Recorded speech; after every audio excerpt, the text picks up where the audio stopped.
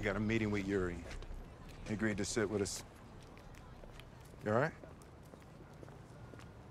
I think I know why he's as good as you, Henry.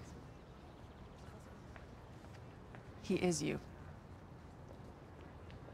What?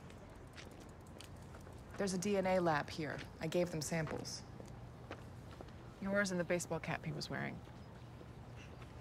He looked so much like you. I thought he had to be your son, so I...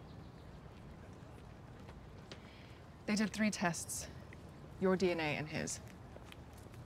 All 3 came back identical. Not close, identical. As in the same person. He's your clone. They thought I'd made a mistake, that I'd given them samples of the same person, but I didn't. He is you.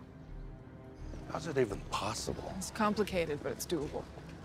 All you'd really need is a surrogate mother and a DNA sample. They could clone a person.